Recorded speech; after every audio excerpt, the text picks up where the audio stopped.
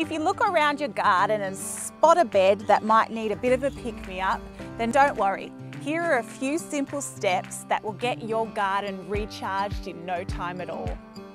Start by removing any dead and dying flowers and foliage using some sharp, clean secateurs.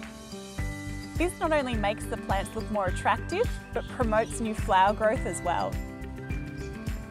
Next, you want to apply a layer of compost all around your plants.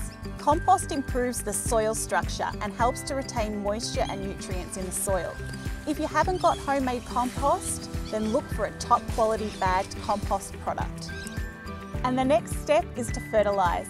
And for this, I'm using Searles Recharge Ultimate Fertiliser.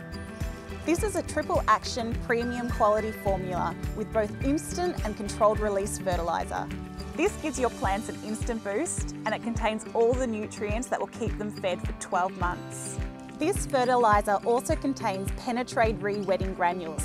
These help water and fertiliser to better penetrate through the soil to the root zone. Next, I'm adding in sugarcane mulch.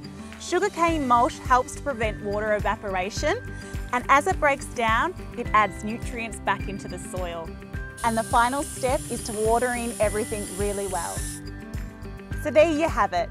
With these simple steps, you can have your garden recharged and bursting with life in no time at all.